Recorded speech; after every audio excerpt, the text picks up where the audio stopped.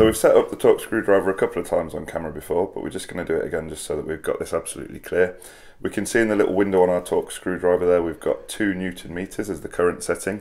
We want to get it to 2.3. We'll just remove the insert, and then what we do is we put in our torque setting tool. So we just insert that into the torque screwdriver, and then we're going to twist this until we get the right value in the window.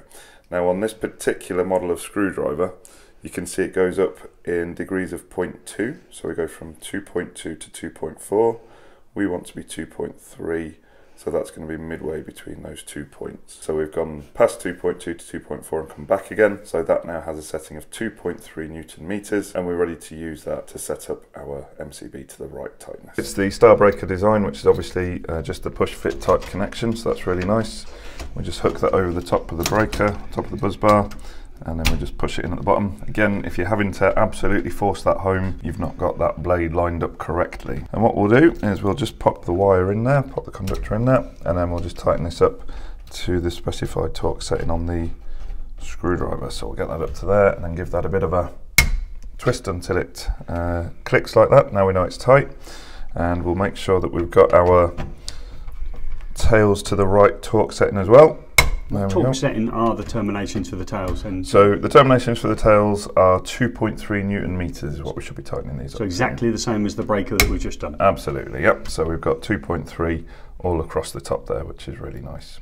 I can see the circuit protective conductor and the neutral conductor are not connected to their bars either. That's correct. So what we'll do is we'll now adjust the torque setting. So I'm going to set that up to 1.7, and again, we can't actually see 1.7, we've got 1.8 and 1.6, so what we do is just get it between those two, and that's now set to 1.7.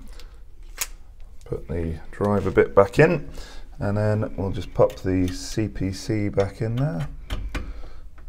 Okay, just hold that in place, make sure we're not screwing onto the insulation, we're screwing onto the copper conductor, and then we'll make sure that that's done up tight.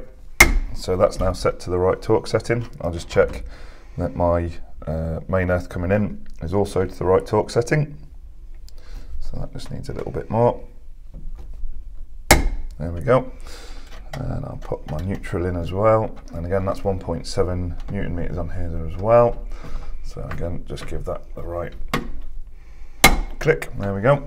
Now, it might be a good idea when you're doing this to perhaps, especially where you've got cables that are made up of more than one conductor in there, just to give those maybe a little bit of a wiggle, a little bit of a wobble, so that they settle down, because sometimes the conductors can kind of spread out a little bit, and if that's happening, we want to make sure that we're not loosening the terminal. So again, if we just tweak the torque setting on our torque screwdriver. So you're going back to 2.3 Newton meters of torque? Yeah, that's what we're aiming for. There we go, got that set. And now we'll just make sure that we've got this absolutely as tight as it needs to be. So that was it slipping into the screwdriver head, not the... there we go, so that's nice and tight now. And that's nice and tight as well. So we got a little bit further on that time, just by giving those conductors a little wobble.